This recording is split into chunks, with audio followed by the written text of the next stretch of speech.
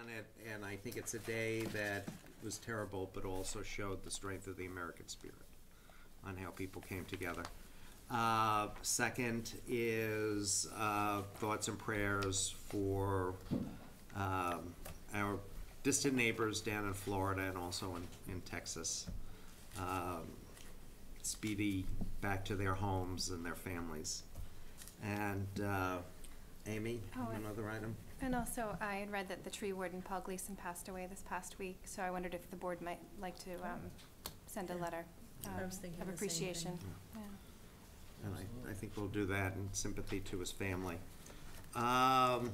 We will open the meeting with the public hearing on Saddle Hill Road lots 1 and 4, but we will ask for, if somebody can make a motion to open the meeting and adjourn the meeting, and we will finish the discussion on the scenic wall violation. I'll make a motion to open the public hearing and suspend or continue the public hearing after the completion of the discussion of the violation of the scenic wall. Okay. Do we have a second? Second. Second. All in favor? Aye. Aye. Opposed, abstained. So carried. On, for those of you who are not familiar with it, on Saturday, many members of the board went down and walked, when you come up, and walked the site and looked at 3 breakages in the scenic wall to kind of make a determination of, or 3 openings, and whether it was actually a one of the historic walls or not.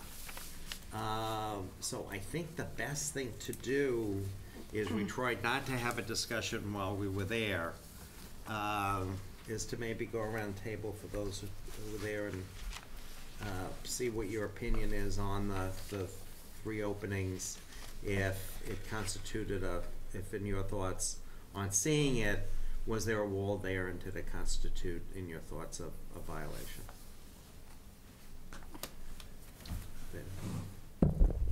Yeah, so I saw the 3 openings, and I think everyone agrees. Well, maybe not everyone agrees, but at least the applicant. I think the applicant had said that they 2 of them were a breach, and 1 was approved by Jen. So going on that, that's what I saw. I mean, that's all you can see is 3 openings. You can't really, you don't know the history other than hearing it from other people. Yeah, I would tend to agree. It looks like the first 2 that we saw looked like they were breaches, and the 3rd one I couldn't determine that there had really been a wall there previously, or just loose stone. I would agree that I saw 3 breaches, or 3 openings, shall we say. The first 2 closer to Palomino Drive certainly looked as though there were breaches where the wall had been broken down and then rebuilt. The 3rd opening that was approved by Jen appeared to me as though there was a cart path, and I think in discussions with the applicant that there was a cart path there, but it had been widened, and that's what I saw. Yeah, I mean, I'll just add to what was already said. I think that the one in question, that was widened a little bit. It was initially probably 12 feet wide, and it was widened to, was it 22, 23 feet when we measured it? 23 is what we measured. 23 is what we measured. Right. But no other differences from the other 2. Frank? Can I go last? Want to go last? Muriel? So I don't have anything to add, except I was going to ask Amy, what was the dimensions on the first one you measured it? The first one that wasn't part of the discussion for what we were talking about. I took a photograph. I don't remember. 14.9. 14.9. Okay. When I measured it. Oh, thank you. Okay. It seems clear from actually the applicant brought photographs for us to look at before and after. So it was pretty clear that those, and in that 14'9" spot which hadn't been under discussion before, the stone wall had been reconstructed. So it's clear to me that there are 2 obvious breaches, and I am fully supportive and willing to accept the fact that the developer had permission from the town planner, which was appropriate, to use the one bigger opening further, I guess it's further south from Palomino Drive. I actually fully second what Muriel said. I agree the first two openings that we saw appear to have been breaches in the wall, but I do feel in discussion with the applicant, and based on what we saw, they felt that they had permission from Jennifer to use that area. And although I do think it might have been disturbed a little bit, I think they were fully under the impression that they could use that area. Frank? So, we had a nice walk on Saturday. Thanks for coming out. Great representation of the neighborhood, developers, and the board. We didn't have all our photographs in place at the time. There's some different logistical errors, but we saw the northernmost breach, which was measured at 14 feet, 9 inches. The central breach, which was, I think, 23 feet or so. Then most of the questions or concerns from the board about it are on the southernmost breach. And one of the neighbors there mentioned that the original opening was anywhere from 3 to 6 feet. Another neighbor that wasn't there told me it was 6 to 12 feet. I remember it being at least wide enough for 1 or 2 horses to go through, but that's not a measurement. That's just a ballpark guess. And then since there were some concerns about it, I can see some of the board maybe being less likely to want to include the third southernmost breach onto the fines. I don't want to include the whole southernmost area onto the fines because there was an opening there. It would be it's unfair to charge her for something that wasn't there for the opening. But I would like to see something be added to represent all 3 breaches in our deliberations tonight. And when we were there, I think it's safe to say from our measurements that at least 6 feet would be a fair, in my estimation, to add on to the fine for the southernmost breach. May I respond to that? Yes. If I recall, I think the conversation, I don't know if Jen wants to respond to this at this point, but the conversation with the applicant was that they were given from the telephone pole to the tree.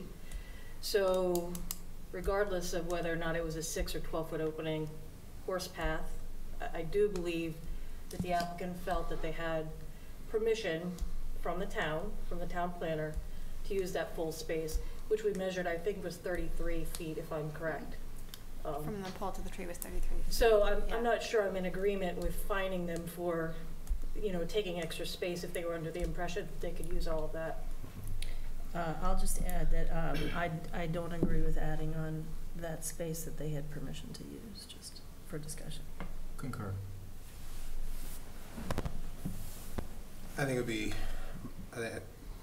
regardless of whether Jen had authority to grant that permission, I think the mindset of the developer here was that they had permission, and I think it was permissive use, and I think I'd be hard pressed to want to penalize someone for acting, believing that they had authority. Right. I agree with Irfan. David? Agreed. So why don't we, if someone wants to make a motion, if we add the 2 northern portions together, what do we have as the square footage? And what do we have as the next? I figured it as 37.5 rather than 37.9 times 300 feet is 11,250. Yes? Sure. That's right, but, so it's Sounds like great 37 math to me. feet. Yeah. Does somebody want to Somebody make can a definitely check motion my based math, on by the the way. 37 and a half Should we feet? ask if there are members of the public that wish Oh, to yes, go Sounds over? sorry. like the Yeah. applicants Aye. want to. Yeah. Mm-hmm. Yeah. First of all, I'll introduce myself. My name is John Parsons. To my right is Victor Galvani, my development partner. To my left is Paul Galvani, our attorney. First of all, I'd like to thank the planning board for taking time on Saturday to come out and visit the site. It was very helpful. And I think that proceeding with the remaining lots, we have a different view of how how to proceed chronologically, the steps. So again, we recognize that those first two breaches were not appropriate, and I'll turn it over to Victor. You can talk a little bit more. Well, yeah, so I guess, you know, obviously the last time we were here, we agreed to, you know, stop work. So, you know, from that perspective, you know, there's been a monetary, you know, piece that we've incurred by, you know, stopping the work. So really just at this point asking the board to consider, I think you have the ability to fine us up to $300 a foot. So there's some wiggle room or some amount of interpretation that goes from 0, which I don't think is happening, to 300, you know, a foot. So I guess we'd ask for some that's up to be considered, you know, clearly moving forward during our site walk. You know, I think we tried to agree that all of these are, you know, A&Rs. I think we want to be pretty sensitive here moving forward, and welcome to some, you know, input from the planning board as we kind of progress through. You know, this is the 4 of the lots, and you know, there'll be 7, you know, after that, and there's obviously other, you know, business dealings that we you know, we kind of have to work together on here. So from that perspective, you know, we'll be working together, and we'd like you know, to consider that piece of it. Mr. Chairman, if I could also add, we are long-term Hopkinton owners. We own 35 Parkwood. We own 12 Parkwood, 25, 45 South Street. I mean, we're here for the duration. We like to do things right. This has never happened to us before, and we ask for any consideration when you consider the fine. Okay. Do you have members of the public who want to speak? If you do, if you can come up, identify yourself and your address. I'd like to move that the fine be the $11,250 for the scenic roadway violation. Do you have a second? I'll second that. Discussion? Discussion. So 11,250 is the maximum amount. I mean, given the fact that they are, as the applicant had mentioned, if not residents here, they own a number of properties here in the town. This is a first-time violation. I don't know why we want to kind of stick it to them for the maximum amount when they've gone in, they've made some restitution to that, to the areas. They fixed the wall. I think there's a lesser amount. I think we've made our point. They have not been able to do any work on the property for the past 2 weeks. So there's a certain opportunity cost or a fixed cost that they've kind of incurred with that. So I'm more of the opinion to take it somewhere 70 to 80% of that number, not the maximum amount, as noted in the proposal. David? So I would just like to agree with what Fran is saying. They realize they made a mistake. They're willing to work with the town. They're going to be developing all these lots, and from the impression I've gotten with speaking with the applicants, they would be receptive to things like trying to plant trees in between lots to establish lots like that. So I would agree with Fran that I think we should take a percentage off whatever that is, just to show that we're willing to work with them since they're willing to work with us. I can give you those numbers that Fran suggested if you'd like. Yes. So 80% would be $9,000, 70% would be $7,875. Okay. So before, what would happen is somebody's got to make a motion to. There's a motion. There's a motion. No, but make a motion. A friendly motion. A friendly motion. But if I can offer another alternative, is to say, select the dollar amount, and I'd recommend the 11,250, and use that money to plant trees along the public right-of-way in front of the property. So take care of. I'm not sure that you can dictate. You can't dictate fines. What? I think they go directly into the general fund of the town. Well, that was a good idea. I thought that was a good idea. Creative. It was creative. If I could address some of the concerns of some of the board members. I am happy that the applicant has responded with these 4 A&R lots with the plans, noting the stone wall and the trees that will be, they're asking to be moved or replaced. And that is the law, though, so that's something they're doing, something that they have to do. I don't see rewarding them for now following the rules as doing us any favor as a town, because I think that the fine is the fine. It's a state law that our town has a variation of that's a little bit stricter. They are in business in the state and they're in business in this town, and it's something they should have been aware of.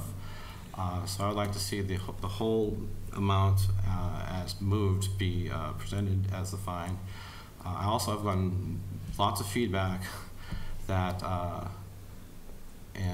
from previous board members and from some of the neighbors that the fine is too low, and I said, well, that is what the law is. We can't. Point of order, though.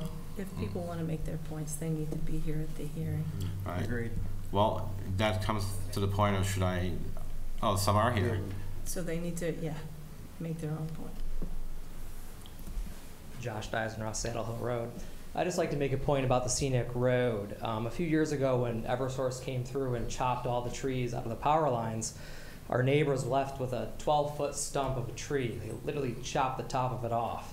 And it was, 3 feet off of the edge of the road. So they had to get permission from the board to cut it down. It was basically a 12-foot tree stump. The board gave them an extremely hard time because it was a scenic road. So the warden had to come out. They had to go through this whole process. It took about 6 months for the tree to come down. So as developers, they've worked in town. They know the rules. They should look up the rules. It's just like if I put a fence around my pool, I have to know that it has to be X amount of feet high, and I'm not going to put a fence that's not that high. So I think they should be held to what the rules are. Thank you. If you want to come up and identify yourself and your address. Matt Kisner, 21 Curtis Road. I just have a parliamentarian question. I'm totally on the other side of this. It seems like a significant portion of the ambiguity here about what was allowed and what wasn't was from some mixed signals potentially from the town and the planning specifically. I'd like to understand that a little bit better before I'm comfortable sitting here listening to a fine. If it's possible that we were ambiguous about intentions or what was and was not allowed, you're talking about permissive use and what the developer's intent was. I don't particularly care. I care what the law is. Okay. There is no discussion and no fine being... So can you explain for me then what the ambiguity was earlier, because that was a significant portion of the debate. Because the question was there are 3 openings. Okay. Only one of the openings for discussion was whether they had permission or not, and that amount. Thank you. There's no fine being ascertained to that at all. Thank you. So, thank you. So,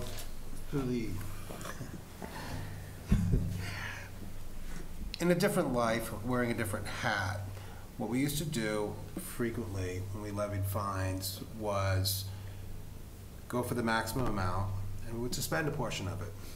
And that suspended portion would remain, held off pending completion of the project. And if everything went fine, then it was eliminated completely. But if there were any more violations, then the remainder would become due.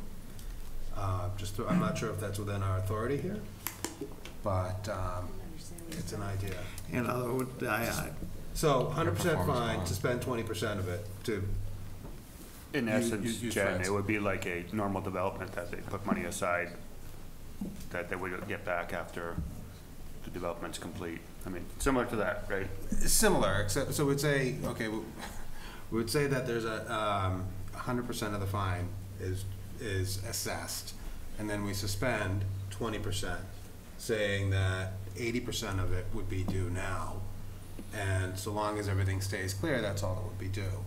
But if there are more violations, then the remaining 20% becomes due. In addition to any violation that would have. In addition to any additional violations, yeah. I think that's probably within the board's board's purview. Okay. Throwing it out there is an idea. I want to respond to that. I think it's a creative idea, but in my mind, as we're looking at this, ignoring the lower breach area, is that forgiveness, is that flexibility, is not asking for the full amount that we could ask for. So in my mind, asking for the amount that I mentioned is a compromise, and I don't think we should accept anything less, because it does send a signal that to other developers, well, we can do this as well and just pay the fine. A lot of feedback I've gotten, and it's like, well, and yes, a newspaper reporter, what are your sources? Well, sources. We're elected to represent people, and some people don't know where HCAM Studio is. Today I got that question asked of me. Some people don't feel comfortable coming up and speaking at the microphone. Just for a point, it's on the agenda, the address. Yeah. Sure, but some people don't know where the agenda is. Not everyone's comfortable coming here. Frank? Point of order, people do need to find their way here Yeah. or submit information if they want it considered as part of the hearing. Right. That's, So You're that's the not a bottom line. proxy for people that Yeah, don't show up. I'm not saying that, but I'm saying we are elected to represent people. And there was a person at the sidewalk that said, and I'm not sure how many of you heard it, that there was a contiguous wall in front of this property where the lowest section is. And in my mind, we're letting that part of it go. So the person made the effort to get there. Okay, I think the point has been made, and I think there is, the protocol is we don't have the ability, and we've discussed before kind of the idea of hearsay, that it has to be communicated to the board as a whole, either in writing or in person, and I do understand we have communications at times that people give us, but it's not something that we can present with authority, because whatever we have to consider has to be presented to the board of the whole as a whole. So I think you made your point. What I would look at is, we have an amendment and a second for the $11,250 fine. Do we want to make a friendly? I would make a friendly amendment. And the amount? I would 80% of the original, the full amount, which I believe was $9,000. But does the person who made the amendment have to Approve accept it. If The it's a person who friendly makes the amendment. motion has to accept the amendment, if it's a Just- friendly amendment. Just a little more input before you make that decision, Fran. I would be in support of the 70%, just my opinion. So do I need to make that amendment? No, friendly it's amendment? Frank who Approve. has to accept the friendly amendment. It's not saying to take the amendment, it's saying take the amendment and put it to a vote of the planning board. I'll have to reject that, 80 or 70. Okay. So we have a proposal, and we have a proposal, we have a second on the $11,250. So I just want to, I'm looking at Jennifer, who has all wisdom of the board. If there is a vote on that and the vote is not in favor of it, can we then? Make another motion. We can make another motion. Okay, so we have a motion, it's been seconded for $11,250. So I would like to just speak to it a little bit. I am very comfortable with the full fine, and I understand that it's an imposition, and I appreciate that we want to be collegial and professional. These rules have been on the books and well publicized for a long time, and they are part of doing business in the town of Hopkinton. So I don't look at it as being overly punitive. It's just recompense for a mistake that was made by a professional party in town. So I just want to make it known to the board that I'm very comfortable holding people accountable the way that I would hold anybody accountable in the town for the rules and the bylaws and the regulations that exist.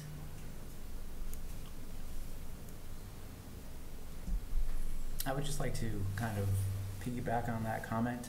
While I'm comfortable at the $11,250 number, I think it's a pretty stiff single. And oftentimes developers will work with developers on different ideas to beautify the surrounding lots that they have with things like sidewalks and additional trees. It's a little bit of a branch back out to the proponent, understanding where there could be, where they could come back to us with some additional ideas.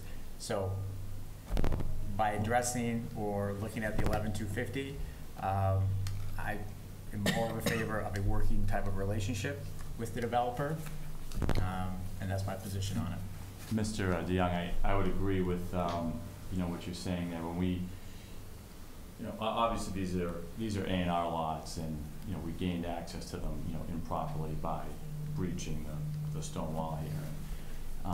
We've, you know, reconstructed it. Obviously, we have a driveway plan we're going to talk about, you know, tonight, or we'll get to that. But that's in a similar spot to where one of the breaches are. I'm not downplaying that, you know, the issue of the rock wall itself, but you know, we were able to, you know, recreate, you know, what happened there, and you know, we do want to, you know, clearly work with you and work with you moving forward. But you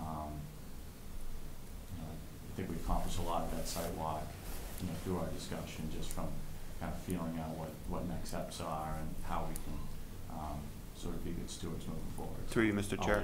Yeah. Just to agree with Fran, I think it's very important to work with the developers, because this is an A&R lot. So I know these guys are nice gentlemen, they wouldn't do it, but basically they can clear cut the whole rest of Saddle Hill Road if they wanted to, and we'd have no say over it. So the whole rest of it. Through the chair, Mr. Galvani, some of you weren't maybe within earshot when he'd asked me a very good question, actually. I mean, very good question. How do they go forward and do maintain the stone walls? And he pointed out where the original Cape House is, further down, across from the first lot. Very well maintained, there's no growth coming out of it, and it's kind of squared away even. And I just suggested, well, review the scenic road bylaw, because I couldn't really discuss it there, but I think there are ways that he is interested in making it look very nice, and I know they're concerned about making it look nice, but and I do appreciate that he wants to. So we're here to work with you guys and get you feedback when you have questions like that. So. Okay, can we take a vote? All in favor? Aye. Aye. Sorry. What are we voting on right now? So it's original vote of 11,250. So all in favor? Aye. Aye. So 3 opposed? No. 2, 3, 4 abstain. So It's not passed. So I'd like to make a motion that we go with the 70%. I'll second that motion. a straight 70%. Straight 70%. I'd be comfortable with 80. The motion on the table is 70. I'd let you go first, but just wanted to point out that $8,000, if that's what it was, is still a substantial amount of money. In reply through the chair, these homes are going to be close to $1 million each, so you're talking pennies. What my thought was and why I abstained is I think the holding the funds in reserve, if we have that ability. That's not what he suggested. He suggested only collecting. 80%. Right. Okay. And then collect the balance. Right. If there is a further infraction, et cetera. Yes. So the reason I abstained was hoping that someone would propose that option. I make a motion. Well, we have a motion. Do you want to amend that? Has it been seconded? No. Fran seconded. I Yeah, second. Fran seconded, yeah. What's the amendment? Irfan? Well, the amendment would be that we assess the full 100%. We collect 70% now, and so long as everything goes on track and there's no additional violations, the 30% would be waived. would that be wise or legal to do that? Because wouldn't you have to do it the other way, collect the whole amount and then refund the amount that at the end of the project? Hold 30 as a bond or something, hold 30. Yeah, I mean, I'm just wondering about the logistics. I Not don't. prepared at this time to answer that question. I'd have to check with our finance department on the mechanism for doing it. So that's what concerns me, is we're complicated and already complicated thing. I think it's a great idea, but could we, Consult with town council. Did you make it any more complicated? No. Yeah. Let's make it, let's not make it more complicated. Make it friendly amendment. I thought I did, but I'd like to make a friendly amendment that we collect the straight 9,000, which would be 80% of the total. I mean, 75? this isn't a market. I can support 80%. Others are supporting 8%, then I would approve that amendment. okay. Further discussion? 80% straight. Yeah, you know what, just, I love the idea, by the way, for the future, but I'd like the mechanism in place so we all understood Right. it before we tried to do it. Exactly. Yeah. I agree with Muriel that I really like the idea of giving them an incentive to not have any more violations. But if we don't know the procedure, then it complicates things. The So- seconder has to agree with the amendment as well. Oh. The seconder has to agree with the amendment as well. I would concur with the amendment. Okay, so we have to approve the amendment and then vote. Okay. So to amend the fine from 11,250 to 9,000, all in favor? So, I'm sorry, but you're actually taking his 70% to make it 80%. Well, what's the 80% We already voted number? down the 11. We Oh, that's already right. voted down the full. Right. So the 70% number is 7,875, and the 80% number is 9,000. 9,000. Yep. So on that, all in favor? Aye. Aye. Opposed? Abstain? So carried. What, Frank, did you vote in favor? Yes. Okay. I'm sorry. No, you're right, because I actually, He was quiet, I didn't see. I just nodded to John. Yeah. So the amended motion is to assess a $9,000 fine. Further discussion? All in favor? Aye. Opposed? Abstain? Frank, I didn't see. Yep, as a yes, I'm Yes, sorry. okay. So unanimously carried. Thank you.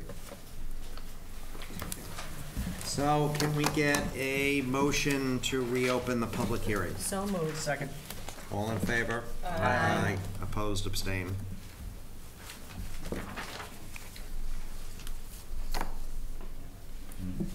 So it's up to our applicants to actually, Saddle Hill Road, lots 1 and 4, scenic road permits, proposed removal of a 152-foot section of stone wall over 4 lots within the layout of Saddle Hill Road for the construction of driveways to 4 single-family homes. Jennifer, why don't you speak on what permits them to make this application?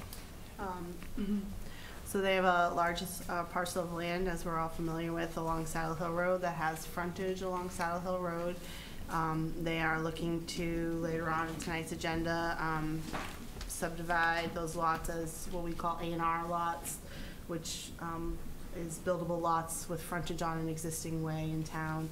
And they need to put driveways in, and this permit is required in order to remove the stone wall. And if there were any trees over 3 inches in caliber, they would also need that, but I believe there's no trees proposed to be removed at this time. Just a point of clarity before we turn it over to the applicant, Mr. Chair. Yes. So the letter that we have in front of us from David Dollemeyer breaks out the 40 feet, 50 feet, 31 feet, which seems to add up to the 150 feet that you said. However, the application's copies are much... My memo was written before they amended their application and provided additional So they've reduced, I believe, the amount they needed. Yeah, because I think, can we Which just I get those believe they numbers could- updated? They could speak to that. I don't Okay. have it in front of me at the moment. Okay, great, thanks. A question to that point, is there a printout that I didn't grab yet, or? It's on here that I saw the individual. Oh. In your packet, you have The numbers from the correct- packet, so they're correct. Right, but my memory is wrong. All right, because it was a little bit different, but, okay. Mr. Chairman, to my right is Wayne with Waterman Associates. He's our engineer on the project. And Wayne, if you could maybe go over the A&R lots and talk in some detail. Thank you. Mr. Chairman, members of the board, Wayne Bellick, Waterman Design.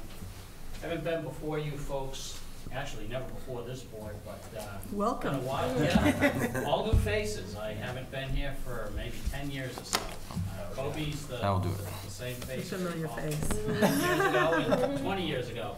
Not to say how long you've been here, Kobe. Yeah. Wayne Bellick, Waterman Design, here to discuss the 4 lots in question. And yes, I did speak with Larry Green. I'm here in his stead.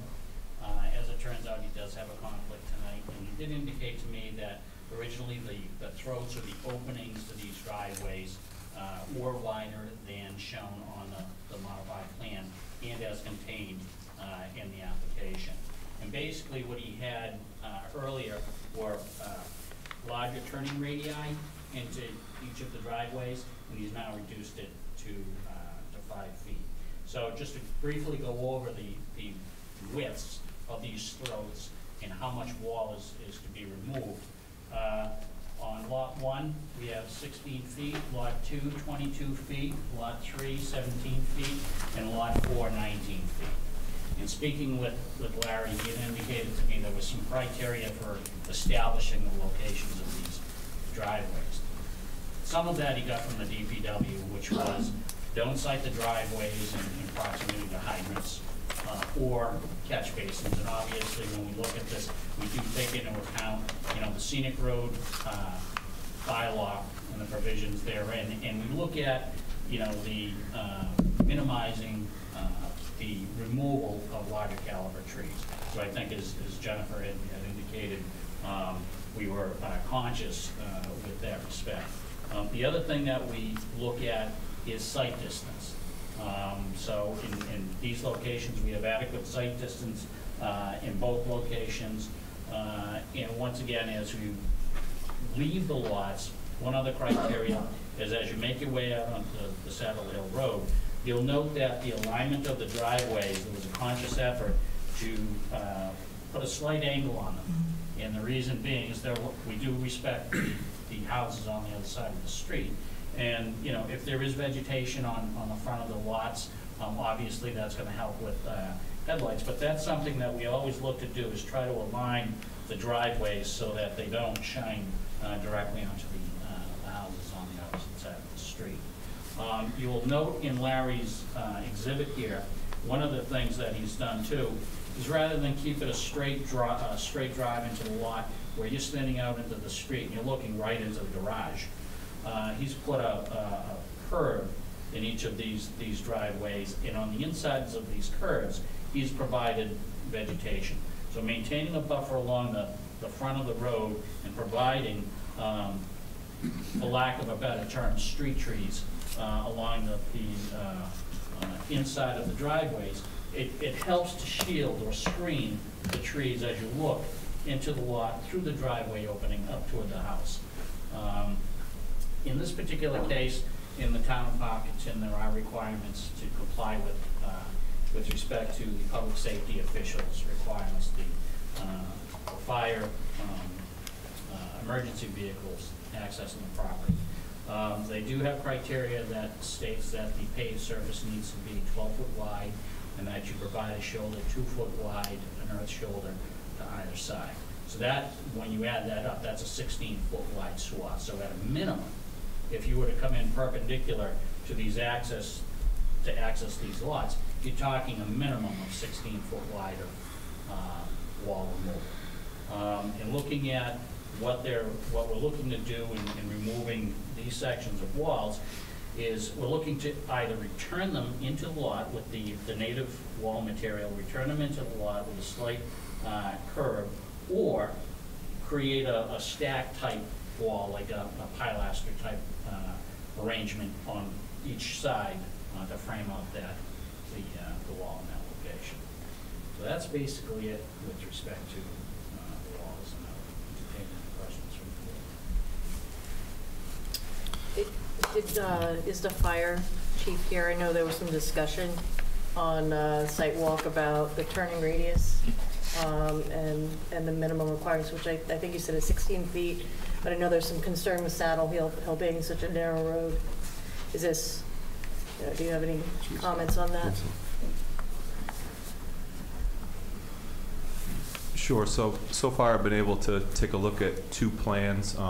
The town bylaw that I passed this year that addresses public safety access looks for the developer, if needed, to demonstrate that the fire apparatus can make the swing from the road onto the driveway. So part of all of our scenic roads, the challenge is the narrowness of the scenic road and the ability of our vehicles to make the swing. We knew that's been in front of us. I talked to you as a board last year, the members that were on, about North Mill. We worked on a driveway with the owner, and it was a tree that challenged us some, and then an opening to the wall. So it's a horrible challenge that I present to you with scenic roads, but at the end of the day, my delivery of public safety, your expectation of emergency services will be that we can make it to the house and have an effective chance at certain operations at your house. Having said all that, the piece that I saw, so the engineer, I think that somebody had talked about wider openings. When you do a swept path analysis, they take our larger vehicles. They're larger on most of these scenic roads. There's no town water, so I have larger fire trucks that carry a lot more water. It's just part of the kind of snowballing effect that isn't helping with the challenge, but I just kind of explain the pieces to you so that you may know them. For them to make the swing, they have a piece of analysis, which is our ladder truck, and they would have to do some engineering on lots like this to show that it can make the swing, or we can go into that day and I just actually do a test with the truck. The stone wall creates quite a bit of a challenge because it's not only the wheel turn, but a stone wall with our bumpers is a little bit of a challenge. That's why we add in that extra 2 feet of berm just for any swings. It gives us a little bit of room. And then, there was a comment on the trees. I don't mind trees, but we got to be cognizant that I need clearance. The vehicles are very tall too, so we have in our bylaw we have a 13'6" height clearance. So there's a square there that we need all these new lots to be thinking about, so we can get at them. So I'm passing along that information. If I can offer you more, let me know. Thank you. So if I can, let me just clarify. So what you're saying is you don't know if the openings are wide enough yet to actually allow your vehicles to have access? Yeah, I did meet with Chuck today, and we kind of reviewed the driveways.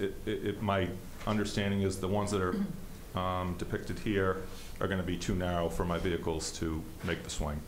And they have another set of drawings that would meet the bylaw based on the engineering they get. I provide a plan, and I provide details of the apparatus so that they can put it into a software solution that just shows that it makes it. We do that already with commercial properties, but this is something for 1 and 2 family dwellings, and kind of to know whether we can access them or not. Mr. Chairman, he raises great points. And again, I think what we have here, you find that a lot of times when you look at various departments, when you go before a board or a commission with an application, there are conflicting interests between, bylaws from one board or regulations to another board. And in this particular case, I do appreciate the comments because, as he was saying, there is that swing radius. And if you look at these fire trucks, you really don't see it. And Chief, I'm not exactly sure what you have for a bumper overhang, but some of these are like 7 feet. So as they maneuver that vehicle, there is also a drag on the vehicle. And what we have found, I'm not exactly sure what you run for fire apparatus, but many times what we find is the minimum turning radius. They have what's called a steer lock angle on these vehicles as well. But you're looking at somewhere around 38 to 41 feet. I mean, it's fairly significant. And that's the center line radius of the vehicle. What Larry has done in citing this, again, we're looking at a situation where we're applying for a scenic road permit application, being sensitive to the bylaw, and then, again, you weigh that to the concerns of public safety. With all due respect, and there's no disrespect here, but again, we're looking at competing interests, conflicting interests. So you're looking at, and I think there's a way to do something here where we can maintain this character, but again, at the same time, address the chief's concern about being able to access the property. And I think you can do that with, again, working the walls with nice returns or a nice pilaster as you enter onto the properties. It is challenging. And again, when you look at the width of the road, in citing these driveways, we picked the widest parts of Saddle Hill Road to help accommodate that. And again, it's still tough. How wide is Saddle Hill at the spots? So we're accessing the lot. So it varies from 16 feet to roughly about 21 feet. Yeah. So we're targeting those wider sections. And what that is for in an attempt to comply to the greatest extent practicable to your bylaw, while at the same time trying to meet the needs of the fire department. Again, when all is said and done, public safety is key. Is key, and I think that should be a consideration as we look at this. And I think, again, there's a way to do this tastefully.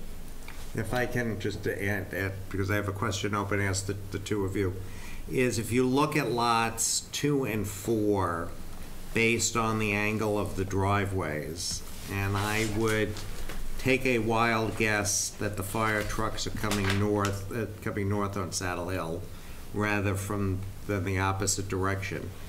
It would appear that it would be easier to access 1 and 3, and you'd need, it would be more difficult to access 2 and 4. That's correct. So one of the questions that because I think just get the discussion going, is that, is it possible looking at 2 and 4 and changing the curve the other way? That's certainly something that we do, and I think that as you look at that, you could look at again, taking it and cranking the angle to be more receptive of the fire apparatus, either going more perpendicular.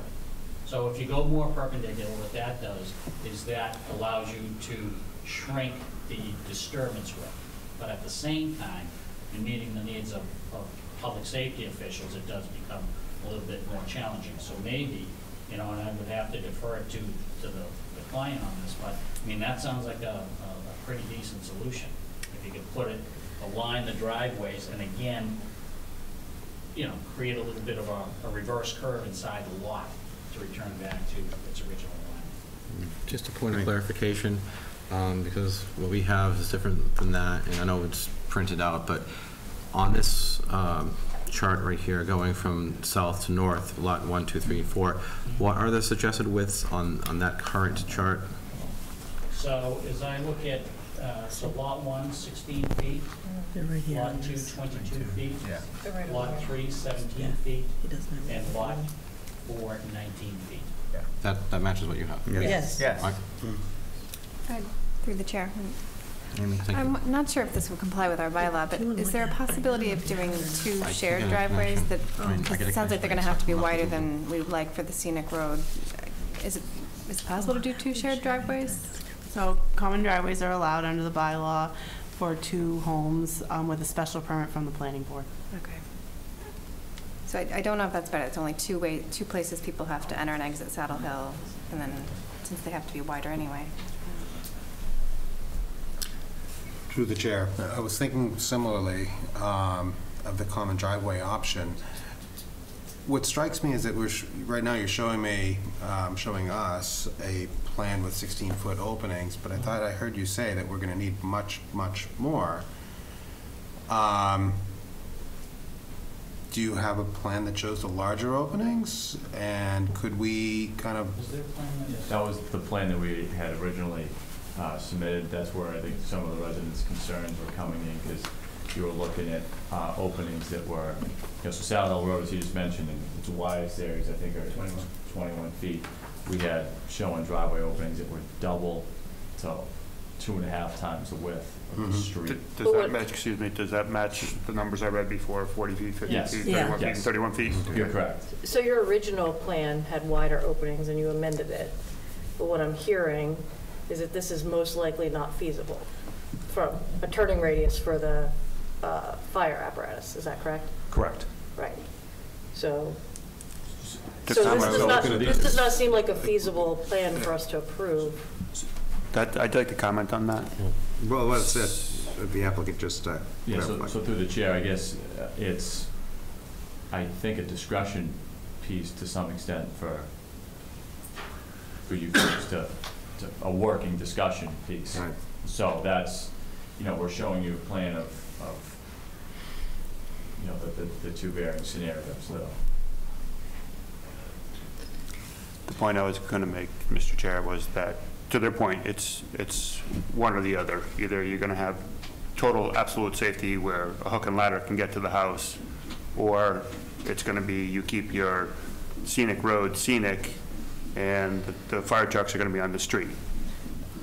So that's the only point I want to make, that I don't think that's a discussion, in my opinion. I think safety is the number one issue here. If we're trying to debate whether the homeowners are going to be safe or whether we're going to keep the road scenic, I'm not through sure you, it's an Mr. Chair, option. the only reason we have a say in this A&R is because it's a rock wall. If you look at the rest of the town, people make their driveways decisions on their own, and they don't have to conform to any of these. That's not. But Yes, it is true. we do have a say. So, I mean, we Right, should, right. if we do have a say, we should make, in my opinion, the right say.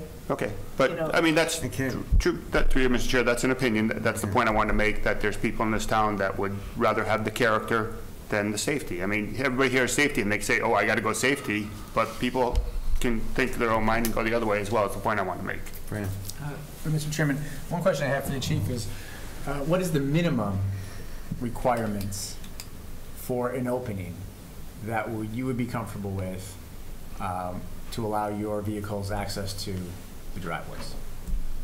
So the way the bylaw's written, I'm not sure if I'm objecting to you. Okay, the way the bylaw's written is it creates an analysis of the largest piece of equipment. And just keep in mind, when we start to switch before them, I could have Beta show you the difference, but there's not a huge difference even between the aerial that I have and the engine that I have, mainly because the engine carries so much water, because we have so much of our town that's outside of a water district. We have large equipment. So I'm trying to think if I'm getting right to your I think I can help. The chief is addressing the technology that they have, and it varies per location, and right now we don't have exact readings, and I think, if you don't mind me translating, our colleague Fran is asking for at least a ballpark of... Be helpful. Right. So each driveway would have its own calculation. Saddle Hill, I kind of knew this example would come when I looked the whole town over. I know the town well. And there's certain areas on scenic roads, there's high bankings here that I knew would challenge the ability of a vehicle to make a swing. So there's other areas where it's, we can make the swing into the kennel with our aerial that's down farther, and it's just the luck of the angle of the road as you approach, and there's 2 stone pillars there. We had a fire call this year, and it was, there's about 6 inches of clearance, and it's on most of our vehicles from the aerial all the way to the front bumper. We have to take each one and watch it going into that. And again, our bylaw wasn't for existing properties, but it's for us as a community to look forward to introduce what I sold as the appropriate level of public safety for the new buildings going forward, and I've tried to share stories with the problems I've had going to buildings that exist already where people decided to have smaller driveways and tighter openings, and I can't get into them. And they're, as much as we appreciate scenic roads, the expectation at the end of the day when I'm facing an emergency is they expect me to get in there. That's, I can tell you every single time that is the expectation. Before you say, can I make a suggestion, see if the board agrees, is what's in front of us, we're uncomfortable with because it doesn't necessarily meet the safety aspect, is maybe ask the applicant with the fire chief and with the calculations, is considering angle of attack, for lack of a better term, is looking at the driveways and angling them to the point which provides easier access and may reduce the width, and come back with a plan that meets the safety requirements of the houses. And also, we request you take into consideration the comment about considering shared driveways. I'm not saying do it, but I think you have to look at it and discuss it and consider it. Mr. Chair, there was just a question on the table that I wanted to comment about, Mr. Farren. The chief has been before this board within the past few years, and I think his proposal was to change the bylaws to 20 feet. Is that correct? So May 1st, we passed a town bylaw at town meeting, and I think that would answer most of what we're talking about. It's a requirement for them to have, there's a whole list. So it's a 12-foot wide driveway, 2-foot berms, and then the entrance is the biggest challenge, especially on a narrow road, and that's where this, if needed, when I'm talking a main road, the sweep is not a problem. A new development, the sweep isn't a problem. They make the roads wide enough, but here, on these scenic roads especially, this is where the swept path analysis is brought in. That's a national standard. Right. So, but I think the 20 question. I think the issue is 20 feet in some circumstances may not be enough. Correct. Okay. So. No, I don't think that answered my question. My question was, did you propose in the past year or two a 20-foot driveway? Because you came in front of us and suggested that. So what I did was, in the process of introducing the town bylaw to all the committees, I went and met with Conservation, Zach, you folks, and I talked about the national standard, the CMR that covered this until last year was 20 feet. And so I said what would sell. What I heard back hard was 20 feet is too wide for a driveway. So that's why I came in. Everything here, I'm trying to give the lightest version that guarantees us access. So I don't even call out widths of driveways, as long as they can just demonstrate that I can get in the driveway, however they do it. I don't even call in coming from a certain direction. So there's times where we might be coming from another direction because we're coming from another call and we don't know, but as long as there's some avenue that I can jockey the truck around and get in versus some of our existing driveways, I can't get in. So that's what I'm trying to alleviate. Okay. Mr. Chairman, once again, he raises great points. So I think, you know, if we look at this, Chief, we're more than likely coming from the 135 to access these lots. So what we'd like to do is, when you look at a 20-foot opening, I think, you know, when you look at especially houses in this price range and with this neighborhood, what we don't want to have is a large expanse of pavement. And again, being sensitive to your bylaw in this process, what we'd like to do is come up with an alternative that, to your point, Mr. Chairman, comes in at an angle, meets the requirements of the chief. We can run the auto turn simulation software. We have your information, I know, because I've run it before. And he raised some points about his water truck and his ladder truck. I recall the same thing when I ran those before over at the Waterfresh Farm site. So as that's the approach we'd like to take. We will show in our exhibit, we'll show the body of the vehicle, we will show the front and the rear tire tracks as they make their way in the swing, so that you will see how much room the chief and his department will need to maneuver a vehicle if they were to come down through here and access the lot, which will set the limits of the opening for the stone wall. Okay. If that works for the board and for the chief. Any discussion? I think it's a good approach. I think I'd like to see something that's realistic. Right. That, you know, I think to Kelly's point, I think this board, we would agree that, you know, safety, and probably the applicant as well, agrees that that's kind of paramount, right? It's different than a homeowner who builds it himself and he says, hey, I'm going to take that responsibility when the board doesn't have any oversight. Here we do have some oversight, so I think at a minimum, you guys got to be in simpatico with any option that comes back. That's all. Absolutely. So if looking at, Go ahead. if looking at the next date that we could, Well, so our next meeting is September 25th, except we have 3 public hearings already scheduled. So we have a 7:30, an 8:35, and a 9:15. So unless the board wants to start early, we're looking at October 16th. how much time do you think you need to come up with the plan and? When is the next date, the 25th? Yeah. How much time does the board and the planner need it in advance of being here? 5 days or thereabouts? Tuesday The Tuesday prior to the meeting, so next Tuesday at 5 o'clock. Okay. Yeah, I mean, that's all the time that we would need in terms of the presentation. I think what you will find, and I think if we sit down with the chief, you know, in advance, show him what we've come up with, I think we can come up with a solution. So the only way I think that would work is if we agree a 7 o'clock start date, start time. That works for me. I'm fine. And can I make a comment? In general, if it's kind of, I'm relating to earlier comment from both David and Brian's wife. Brian's wife. Wow. I'm blanking here. Kelly. Okay. I agree with both of you. I agree with both of you. Kelly's saying safety is very important, and it is. And David's saying look and feel is very important, and it is. And I think the general answer to Fran's question from the chief is generally 20 feet. So I think what we're expecting back is whatever calculations happen. I'm sorry, Kelly. Yeah, that really, yeah. I'm sorry, I'm not even hearing a word you're saying. I really am not. Whatever calculations can happen will probably be within that range, and it should be just really straightforward.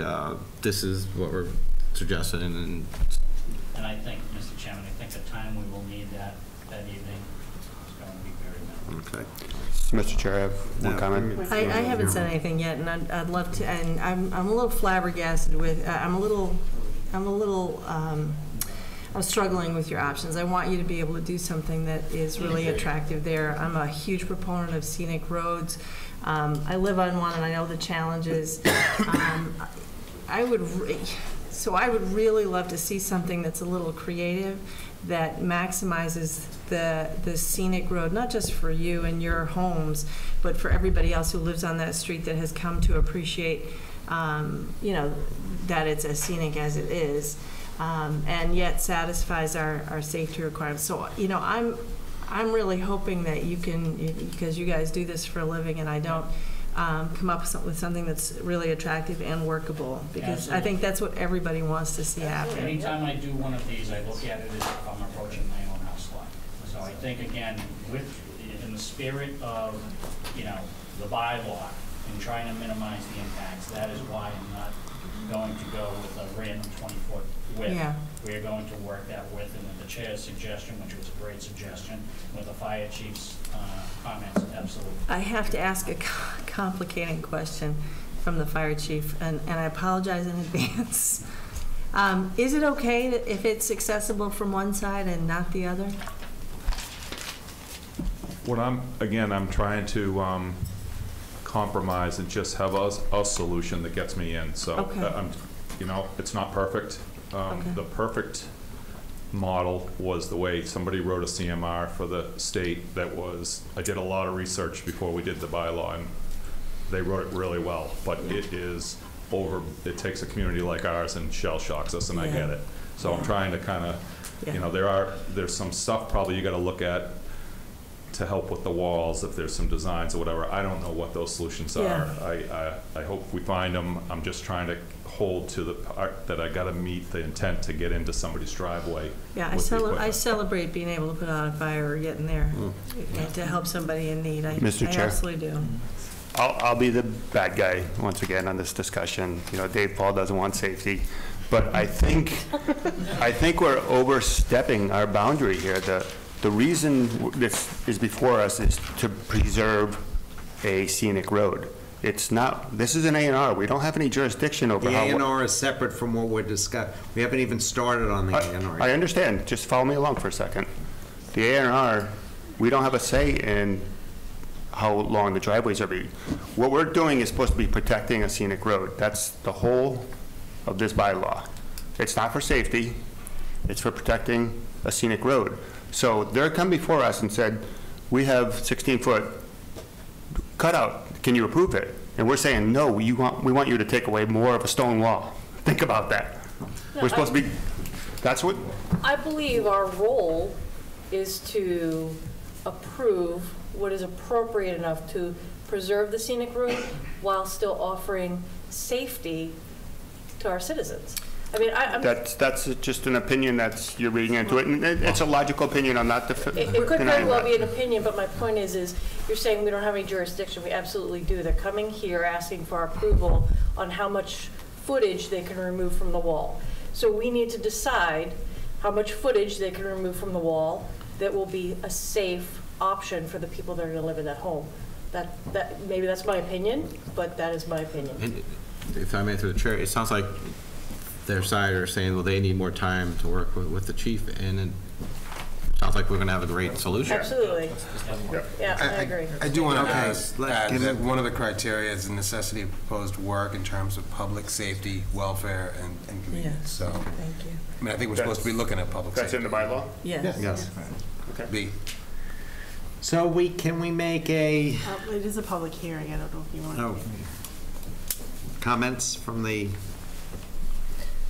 public?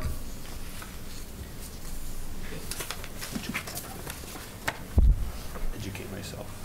I just want to say I appreciate everybody's patience here. This is to challenge something like the value of a scenic road. I understand coming from my angle, it's tough on the town. I have a responsibility to have us look at some of the things like when we have storms and power lines, and we've looked a lot on trying to save these scenic roads and the trees, and I'm just trying to strike a balance here. So I appreciate your patience, and especially the understanding of a group like yours that really gets into the protection of the scenic road. So thank you. Thank you, Chief. So I would entertain a motion to adjourn the meeting. To continue the public hearing to September 20th. Mr. Chairman, a point of order. Before you continue the hearing, since the issue of the removal and the fines has been adjudicated at this point, we would ask that you make a motion to vote to remove the cease and desist order, so we can work. No. I assumed that was done at the same time, but I appreciate that. Thank you. Point of clarification. Well, let's make the motion on the hearing, and then let's go back and revisit the. So I'll move to continue the public hearing to 7 o'clock on September 25th. Second? All in favor? Aye. Opposed, abstained. And I'll move to lift the stop work order. Second. All in favor? Whoa, discussion. I was advised by a former planning board member, should I say his name? No, but I think the advice is very good, that we should receive the check first, if that's possible tonight, before we rescind any order. And that can happen during the week, it can happen anytime. So if we make a motion along those lines, it's more wise, I believe. I don't accept that motion, that as a friendly amendment to the motion. Okay. So we have a motion and a second. All in favor? Aye. Aye. What are we? We lifted the stop work order. Remove the stop order. Please do it again. Okay. All in favor? Aye. Opposed? Nay. Abstain? Abstain. So carry. It was just, no, my vote was just based on the advice. I didn't really. Who's giving you all this Relay. advice, Frank? Our former chair had some very good advice on this, I and see. I recommend you learn what it is you want to do and do it for yourself on this board. Friendly advice from a well, I board learned the member. friendly advice was the accurate advice. See you in 2 weeks. See you in 2 weeks. Oh, A&R plan is next. So, Jennifer, why don't you talk about an A&R plan? So they have, as I've said previously, frontage on Saddle Hill Road, which is a public way. They have proposed at this time 5 lots off of Saddle Hill Road.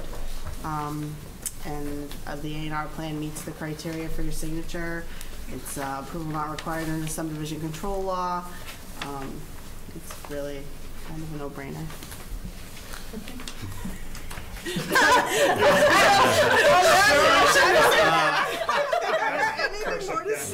Just an informational question.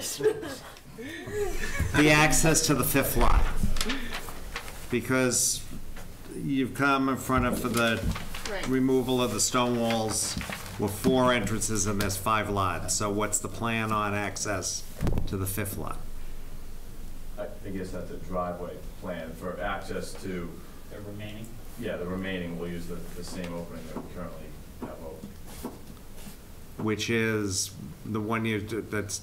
The one that, They have previously Jennifer approved allowed. access That's spot. Right. That didn't have a wall. and Want the person faux was wall? getting Yes. Permission for. There we go. That had a wall. Oh, we're not gonna do that again. Okay. No. and I guess I'll just say this is just for the plans themselves. The driveway plan is still something. that Right, we would approve for right. that separate lot, so it's just. Could I just ask though, do these lots extend all the way to the end of the property you own? Like there's not gonna be designated open space in the back, but, They go all the way and there would be no way to then build additional homes behind these homes? It'll, Not unless you want to build them on stills. it's pretty Oh, good. okay. All right. Yeah. Any further discussion? I'm nervous to ask any questions after it being a no-brainer, no? Is there a motion? I have just one comment. So when you come back with the other plan, can you show us the access for the 5th lot? Yeah, I mean, we're looking at this thing with the, yeah. it seems unrealistic that this is, that we need to vote on something that's not what's really gonna be built. And I would just like to say, recognizing it's not necessarily our purview, all those trees going down was a piece of the shock value for the community, and anything you can do to preserve whatever trees are left and/or in your landscaping to recreate some of what was there would be, I'm sure, appreciated by the homeowners as well as the existing residents on the road. I mean, I think that's a great point. We've actually hired a landscape architect to work with us on clearing the rest of the lots, leave buffers between the lots. Perfect. So, Appreciate that. I'll make a motion to approve the A&R lots. Do we have a second? Second. Any further discussion? And it's not a public hearing, but if there's anyone, I will make. Yes, you vote to accept the. Yes. I've done that in the past. Yes. Yeah. Thank you for reminding me. How long have you been on this for? Do you want to come up, identify yourself and your address? Yeah, my name's Fran Regan. I'm right across from the clearing that they're doing now. I would love it if there's no ambiguity with these plans, because what we thought was going to happen is not what's happening here. So, What did you think was going to happen, sir? when you look at the plans, there's driveways, and they go back a certain amount of footage, and then there's buffer zone. And it looks like Legacy Farms. So, anyways. Thank you.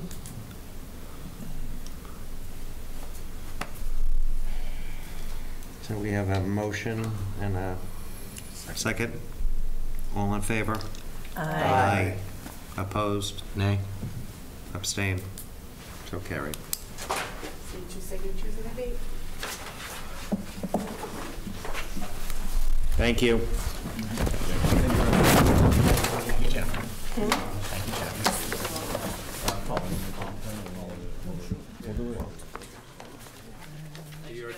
You're welcome. Pleasure being back. We'll see you in 2 weeks. Sure. He said that with a straight face. Thank you all. Take care. Thank you. See you in 2 weeks. Just on the first one, Fran.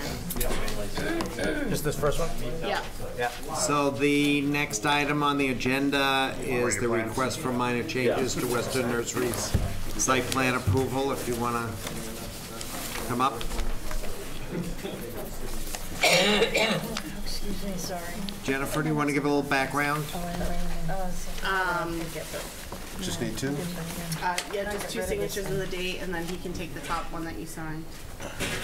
So he can take that one. I think we got to sign the other ones too. The other ones I get back. That one.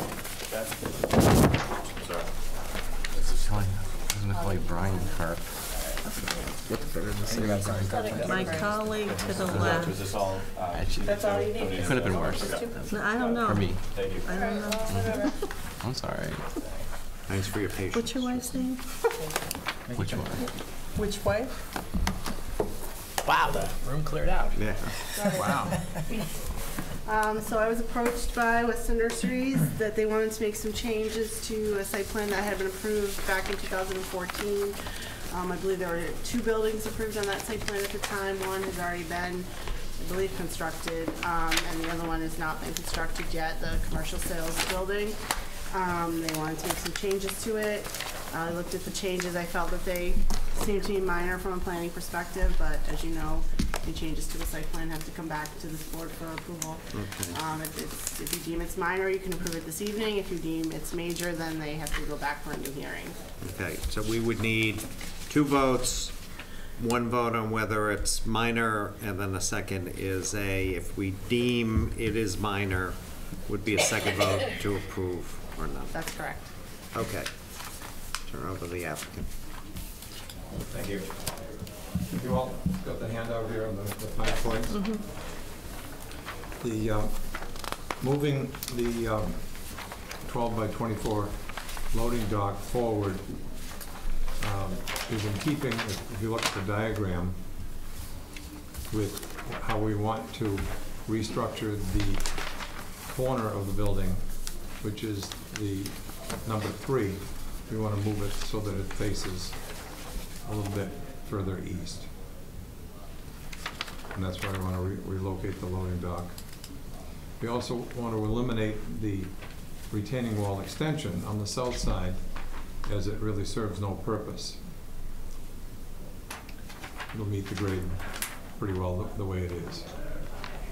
That would be number 2. And then we'd like to lower the final finished grade of the building by about 1 foot. And We by don't have relocating- numbers, Wayne, I'm sorry. I'm sorry? We don't have numbers, the 1, 2, 3.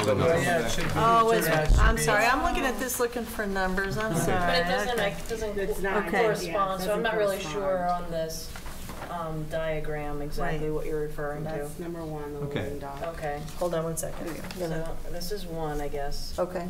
That's the loading So dock. why don't you, it might be helpful using the plan you have and sort of meshing it with the opposite side of your page is, 1 is move the 12 by 24 loading dock forward to be even with the southeast face of the building. Yes. Why don't you flip the plan and show us on the plan where that is? That's, let me come up with this a little bit easier.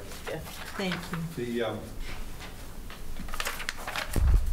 The flipping the building is this corner. We want to move that 3 feet Yeah. over just to turn it a little bit so it has a little bit better face. And then with that, we'd like to be able to move this loading dock further down so it's on the corner of the building. Thank you. Oh, Okay. And then we want to eliminate this wall extension where the X's are down here. yeah. Okay. And then we want to lower the building final grade because we've got because it makes sense with the way that we've got it graded at this point. And the final. Oh, lower it to the for the dock. I'm not sure. Yes. So that they can get into, yeah. If I may, Yes. lowering or moving the dock south is for when the trucks are backing up, we don't want them to be taken out. The Right. entire corner of the building was originally recessed back about 12 feet. Okay. When you move that forward, we don't want to build a loading dock on top of a sewer line. And then working with the architects and whatnot, based on where the bathrooms are going to be located, it made more sense to exit the building further north. So we kill 2 birds with 1 stone. I'm sorry, can we just have your name for the record? I'm sorry, Brian Quinn. Thank you, Brian. Just for my clarification, so this goes down towards Franklin Road is here. I'm just trying to orientate myself. Franklin Road is gonna be on the top part of the paper, it's north. Okay, and then 135 is down here? 135 is way, way down south, yes. Okay. So, point of clarification, the original name of section of Franklin Road that is now Legacy Farms Road North is the southwest portion of this picture. That's actually not a good way of saying it. But the southern bottom of this picture. You don't see that road here. But on one of the other documents that was. Yeah, there's it did another have- map that it did shows have The Franklin original Road. approved plan. The original approved plan, okay. Yeah, but maybe that's not really Franklin anymore. That's. No, I think it is. It looks like this is Legacy Farms North right here. Yes, that is Legacy Farms So it North. still is This Franklin. is Franklin, and then way down here would be. 135. 135 is down and here. 135 is. Okay. Thanks. So let's open up for discussion. Discussion point, Fran? Mr. Chairman. Is this building visible from either Franklin Road or 135? It would not be visible from 135. All right. And it's recessed back about 300 feet from Franklin Road. About the length of a football field, approximately. Is that the Yes. only place that this building is visual from if I was driving by or if I was? Correct. Coming up the Legacy North Yep, from 135, yep, you would probably be able to see it on your right-hand on side. the right-hand side, back in, I know what it is. All right. And this is not gonna change the flow of any type of traffic, you're just moving the dock there a little bit. Just the, Yeah. yes, some small changes here. It's working with all the engineers to try and get to the point where we can work on executing on the plan. And just a reminder that putting the building here in the original design has been approved. So we're just talking about the modification. Right. So I think I would agree that changes are minor. I'd be happy to make that motion. I'll second that. Discussion? Seems All in straightforward. favor? Aye. Aye. Opposed, abstained, so carried. Any other discussion on the changes? You can make the motion, then discuss the change. But since we're rolling on the, my only question is, if the retaining wall was proposed originally, what was the purpose originally for that lower retaining wall? And why suddenly does it disappear now when it doesn't look like you're making any changes to that area of the property? Originally, excuse me, originally it was thought to try and, for lack of a better term, corral your customer base toward the building. But then we realized if we did that, we also impeded the flow of traffic for our customer base. So it's better to be without for that flow. So basically, for the vehicles coming in, you're looking at continuing our driveway act discussion, is looking at the retaining wall might in fact impede the ability of somebody to turn. Correct. Okay. I have one question, Mr. Chairman. Point number 5, you talked about moving the sewer line, exiting the building to approximately the midpoint of the building. So, yeah. So basically, you're just kind of, I don't know where the current plan has it, right, to move it in from the side over to the, is that gonna Originally, it was coming out of the southeast corner. Yep. And just running 90 degrees straight out to the D-box. And we're just looking, because the dock is moving south, to be flush with, gotta move it up. Makes sense, makes sense. Point of order, Mr. Chair. I'm sorry, I forgot to mention it earlier before we started, but I need to leave early tonight, so I'm just going to scoot out. Second motion. Don't be so quick on that. Friendly amendment. Okay.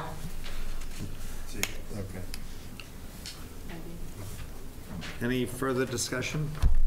Anybody want to make an amendment, motion to approve the plan as submitted? So moved. Second. All in favor? Aye. Opposed, abstained. So carried. Thank you. Thank you. Thanks, Sean. So just for the record, we can do things. Can I just make a comment before Yes. you move on to the next topic? I just have to leave as well. I just wanted to express my deep disappointment in the planning board tonight on the fine decision. You have a multi-millionaire developer who has worked in the town before, who intentionally moved the wall, put it back because they knew they did wrong, moved it, put it back several times to let their truck in and out. They're going to sell 11 properties for over $13 million, and you're worried about a fine that's 1/1000th of that amount. So I think it sets a bad standard for the residents in town that just ask for forgiveness rather than permission. And so going forward, I hope that people that do things to their stone walls and cut down trees on Saddle Hill are offered the same forgiveness that you gave these multimillionaire developers. Thank you.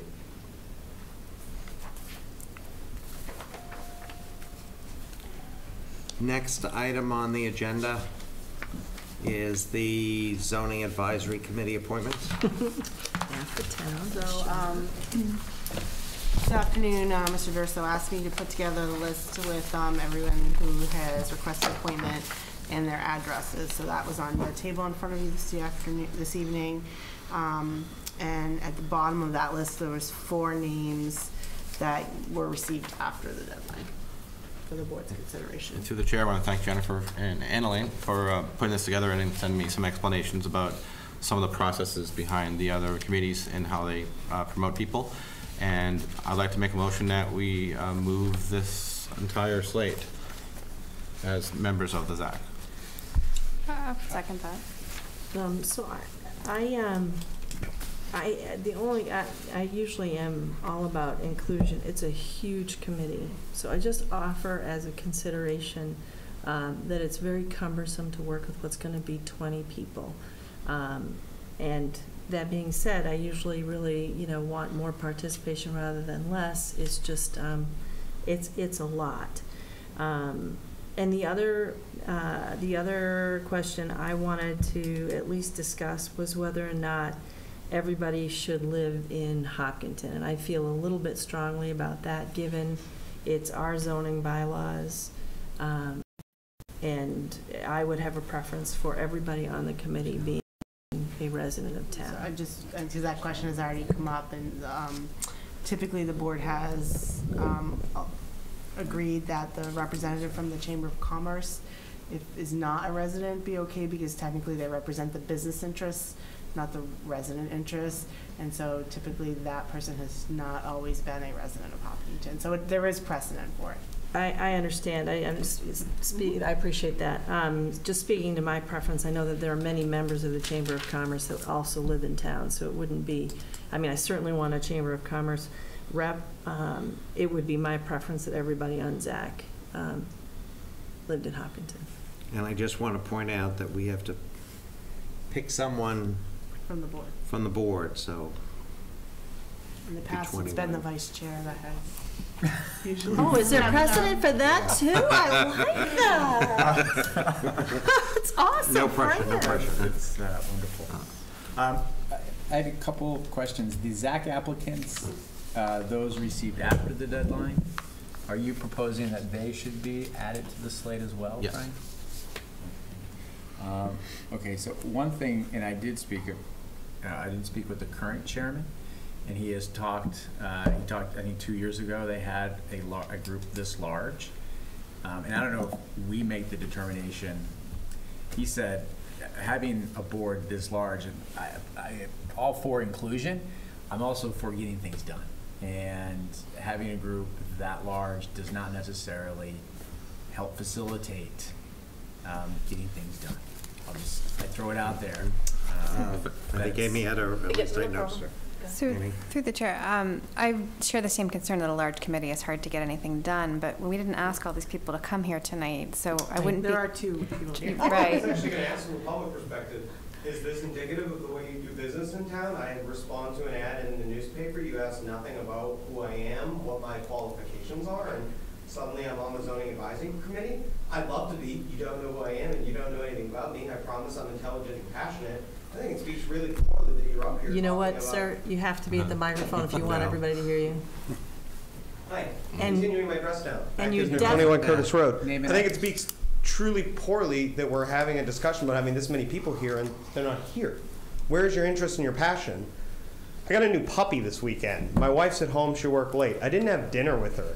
I sat here for 2.5 hours, watched you bicker. I saw some sexist remarks that I didn't particularly appreciate. We gave a fine out. It was fantastic. And now at the end, we're going to windmill the people who might take your job?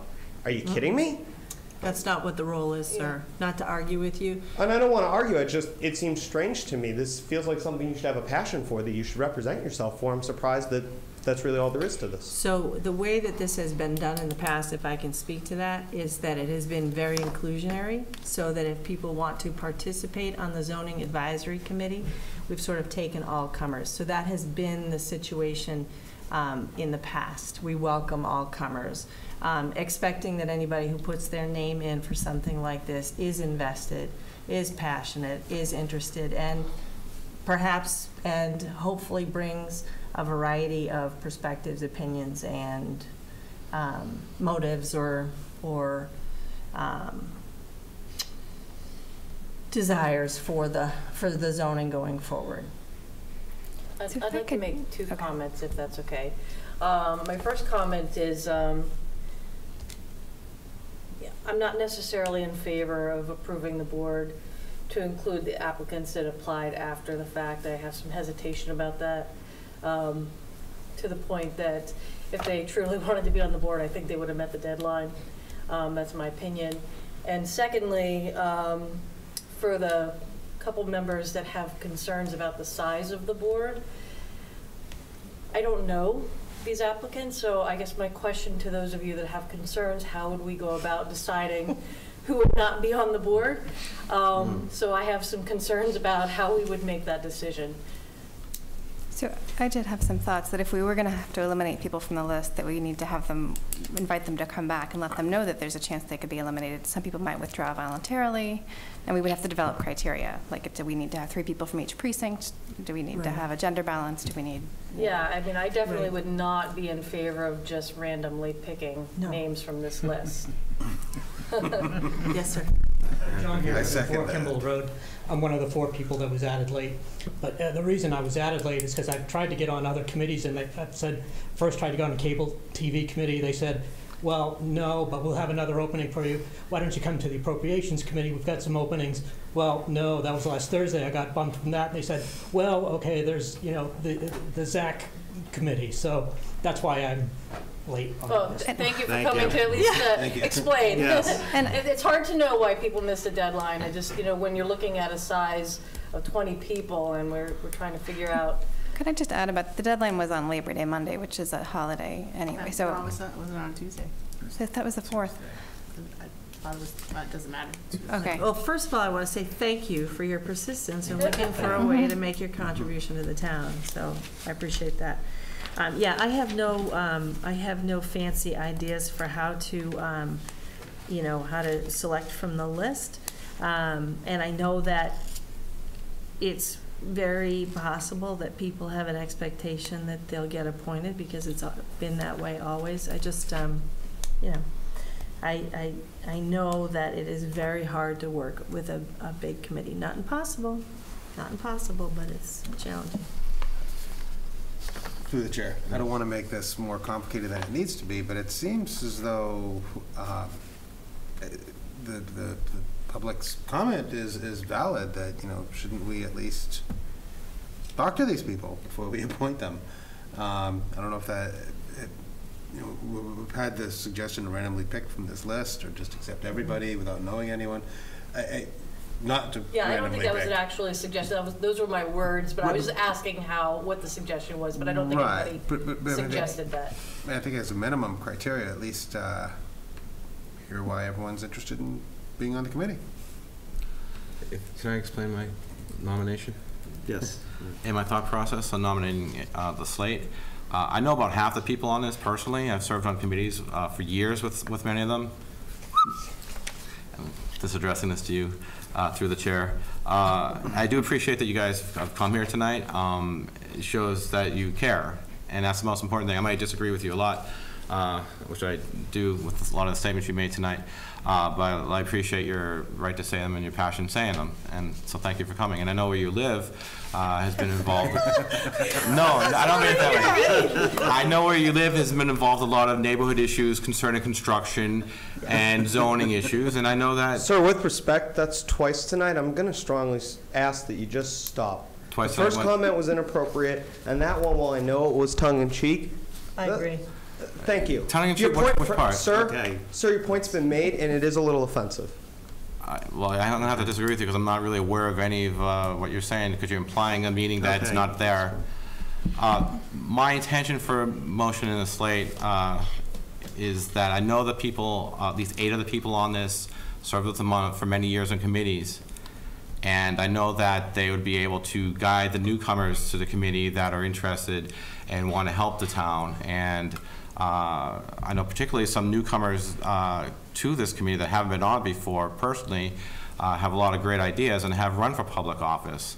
And I think that a wide range of people on a larger committee can help bring a wider range of ideas. And it's typically what we've done with Zach in the past. So if it does get unwieldy, it's something we can keep an eye on as it's a board, it's a subcommittee of the planning board. But right now I'm confident that the people that I know would be willing and able to work with people that are new to committees that I don't know. That said, I'm going to withdraw my nomination of the slate based on some of the interaction from tonight. Is there a feeling from the board that we want to meet the applicants and maybe do it at a, I know it's going to cram their schedule down because it's going to be 4 weeks before we can do it. I'd like to meet them. Yeah, I think if we could do it through the chair without interrupting. I would like to be able to meet the applicants even for 3 minutes each. Okay. Find out just a little bit of who they are, why they want to be on the zoning advisory committee. Full stop. Okay.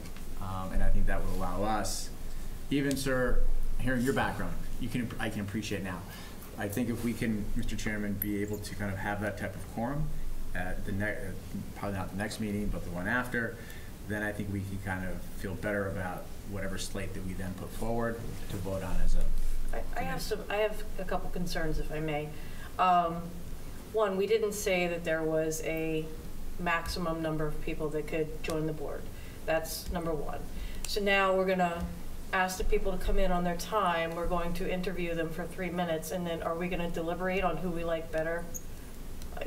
I mean, at the end of the day, if these people come in, are we going to say, we don't want you on the board?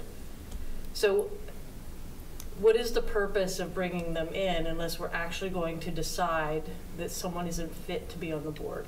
And then if they're not fit to be on the board, what criteria are we using? Good point. So I have some real concerns with that. So I just want to say, I'm sorry, and I'm not disagreeing with you at all, Kelly, but it's not really, when we make choices on boards that have certain sizes, it's not certainly deciding that someone is unfit. It's picking the people that we think, for whatever reason we think, are the best fit. But I agree, everybody who raises their hand and is willing to work for the town, I celebrate that. We want to invite more participation and not discourage participation. Yeah, you know what? I just don't think we're set up with an interview process for this. I don't think we have the right tools in place. I don't know what criteria we're going to use. I don't know if I'm going to know someone more after a 3-minute interview than I know by looking at their name on the page. And maybe I would get a better feel for them, but I just don't know that I'm fit to. I think one of the issues we have is we have no number for the board, so it's hard to. Exactly. Had we said we have 10 openings, it would have been very easy. The first 10 people would be on the board, but we didn't. It's an open board. I mean, I would suggest that the 4 people that applied after the deadline, perhaps if we feel this board is too large, we don't, put them on the board, or we don't approve them for the board. But aside from that, I think we have really no right to limit it after the fact. Amy? I mean, I don't know what to say. Like, I feel like we either need to approve them all or come up with some kind of process to, like, set a cap. Like, we can only have 12, and then we'll come back and pick 12 next time. We could ask them to not do interviews, but to submit, you know, their education and Or we can job wish experience. Fran well. You know, Frank and I both served on this board for a number of years. Oh, good. Didn't you not? I was on Concom. Okay, so I've But been you've on been this on board for a the, number of years. okay. We never had this many people, right? So this is a good thing.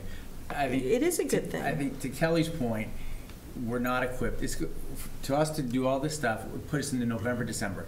This is an advisory committee that meets, I think, once a month or once every 3 weeks, give or take. People will self-select. If they get too frustrated with it, you don't have to go to every single meeting. Some people don't show up. I think whoever the chairman is, if it's going to be the same chairman as last year, will have to then manage a larger group and figure out what agenda items he wants to try to move forward and try to get it through that large of a group. Otherwise, we're going to be here for months trying to figure out a group, and to John's first question is we got to figure out how large, 8, 10, 12, 16, whatever number, and then go through the interview process. And if somebody doesn't get elected, do they get upset? Do they let them all? I think at this point you just got to let the whole herd in. It is possible that people may self-select when they find out there are 18 people on the committee, that some people might say, well, never mind, I've done it before, I don't need to do it this year. But we have 2 applicants here, so what I'd like to do is give the opportunity to 2 applicants here to spend a couple of minutes and talk about, you know, what you see on the board and why you want to be on the board. So we have volunteer to start first? And can we ask them what they think we should do tonight? Yeah, that would be. Serious. Well, John Hamilton, 4 Kimball Road. I've been living in Hopkinton 6 years, and I've just wanted to get involved in town committee type, you know, volunteer work. My background is I'm practicing attorney for 17 years. 12 years before that, I worked for the Food and Drug Administration as an engineer and a compliance officer, and enforcing FDA's laws and regulations, and promulgating a few rules. And I just want to, you know, help out. Thank you. What do you think of the participating on a larger board, smaller board, based on the discussion that we've had? My only experience in that sort of large group is with an investment club I helped start, you know, and people just don't show up. Some people just don't do the work, and other people do. So, like, the self-selection is sort of, you know, both in participation, coming to a meeting, but also in doing the work. So, yeah, I guess my view is, like, having more people, it would be a good thing, but you'll probably get a core group that are actually doing the work anyway. Thank you. Thank you.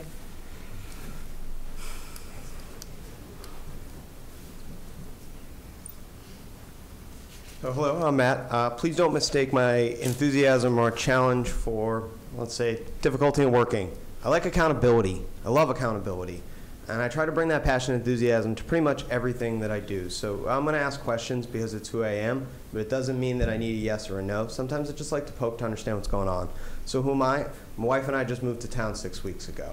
We couldn't be more excited. This is an actual dream come true for us. Do you know you guys are the sort of town where somebody actually just delivers you a free newspaper about things going on in the town? There's a lady who shows up at your house with a binder and talks to you about all the great things that happen here. That's the town that I bought a house in. That's why I'm here today, because I have a passion about being part of that community. In my personal life, I manage about 20 people in the biotech industry. I problem solve. I do data, I do documentation, and I do details. My idea of a fun night involves Scotch and Microsoft Excel. I like minutia. This feels like the sort of committee that might appreciate someone with a little bit of passion for minutia. Thank you. We don't ask one now. Okay. So we have a withdrawn motion. So right now there is nothing in front of the board. Can I also ask a question about, Fran, are you in, by the way? Are you in to do it again from the planning board? Oh, yeah. Oh, okay. So we have to vote on that, by the way. Yes, I'm sure, but I wouldn't want to vote somebody in who wasn't interested. You made a comment that, you know, the person who's been the chairman before, and I think I want to be careful about assuming who's going to chair the committee as well. Right? That's why I It's did an not open mention- discussion. That's why I and- did not mention the individual's name, because it Okay. is open. Right. I'm only saying that the previous chair, so that was done consciously Okay. with the thought of this new group will appoint whoever they feel is the right representative to be the chairman. I think the planning board vice chair has been chair of the ZAC in the past. No. before. I John, think- That's, Oh, yes. Oh, Yes. in the history in of like that? the history. Yes. Yeah. We Absolutely. we won't do, there will be no revisionist history. Trust me. well, you know, one of the things I would recommend is that, and nothing against the historic chair, but it's always good. I'm a believer in shaking things up, as you know. So getting new leadership, et cetera. Not that there's anything wrong with the old leadership, but it's always good to shake things up a little bit. Don't disagree. And I just, as I was thinking about it, just making room for leadership with different faces too, not necessarily a planning board member, not necessarily the chairman of the board of selectmen, for example, hypothetically. I'm just saying. You know, But I'm sorry, but I mean that sincerely. Yeah. This is an opportunity for a lot of people to participate and contribute, and there is value in having other people serving in leadership roles in various committees, particularly something like this, where the recommendations do come primarily before our board and the selectmen. if I can piggyback on what you're saying, one of the things that I see is if you have somebody who has a leadership role on another board and then has is chair of this, it's almost like, I don't want to say undue influence, but it's double influence, so to speak. Yeah, I That have thought if about you that for decided to myself. be chair, Yeah. you know, you're coming from the planning board onto that and chair on that, and it's kind of a lot of influence. So it's nice to shake things up and have somebody who's got the desire to contribute and to bring in new and fresh ideas, and might shake things up to, Yeah. And to assume a leadership role. I also want to say, we did kind of get a little bogged down and maybe lost our enthusiasm for the fact that so many people threw their names in the hat. That is the really good news, is that a lot of people threw their names into the hat. You know, it's my personal privilege to know several of them too, and there's a lot of intellect, investment, talent, and ability on this, you know, this slate, and we're fortunate to have everybody that stepped forward. So does somebody want to make I'll redo my motion to move the slate.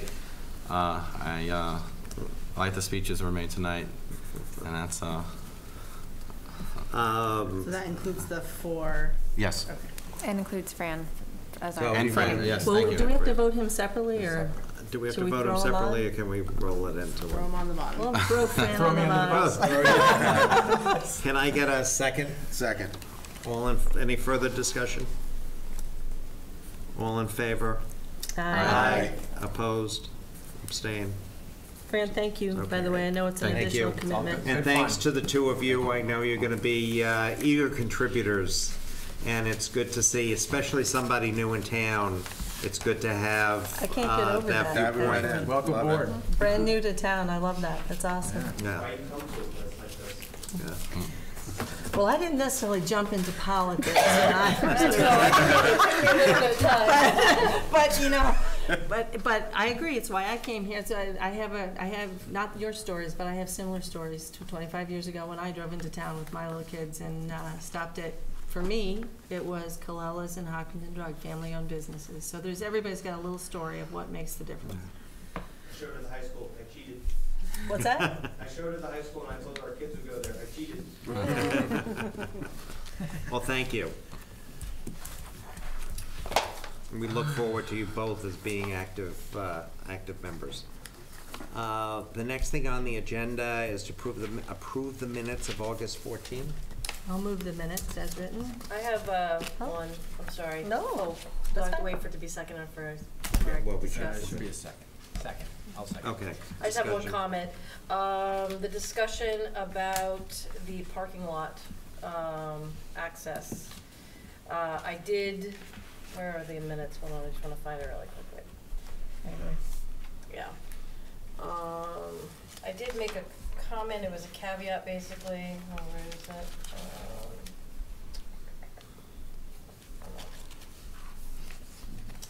I can't find it on yours. Oh, I'm sorry. How much more I can do? 2 seconds, hold on. Yep. I apologize. I closed out too early.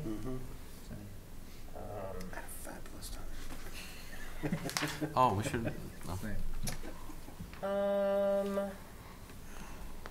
The 0 Ash Street, Yes, the 0 Ash Street, so it's page 5. page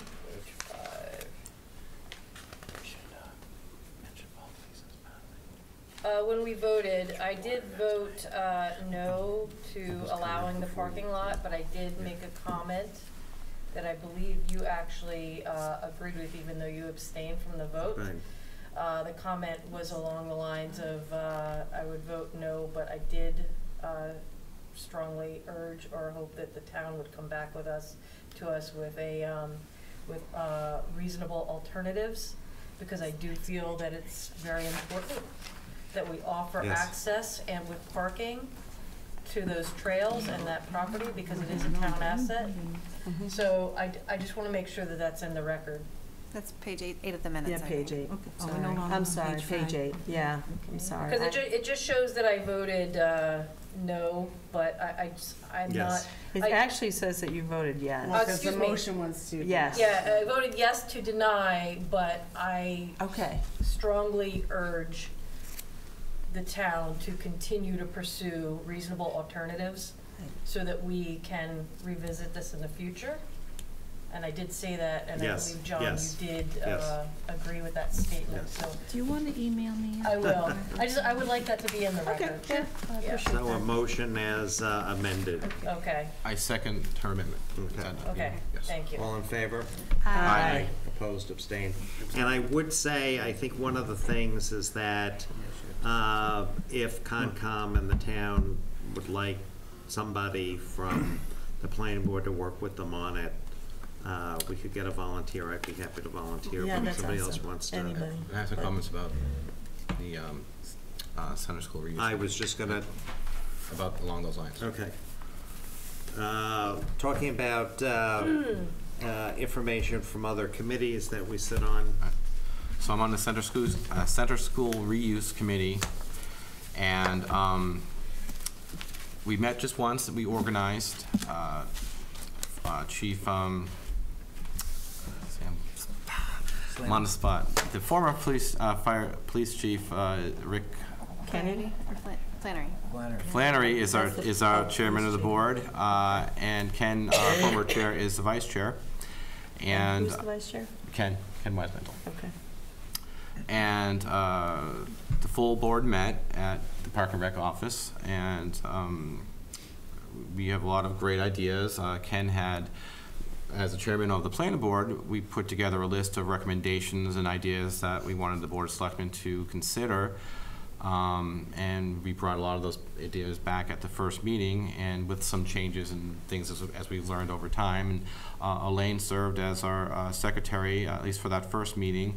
And we just basically spitballed a lot of the ideas and kind of get a feel from what all our perspectives are. And it's a pretty interesting committee. We're going to meet again fairly soon this month. And we're also going to reach out and do public, should have wrote this down before I said it. Forums. Public forums to get people's opinions and ideas. So former chief of Southborough Police, Jane Morand, came as a citizen, and she wanted to talk about the trails.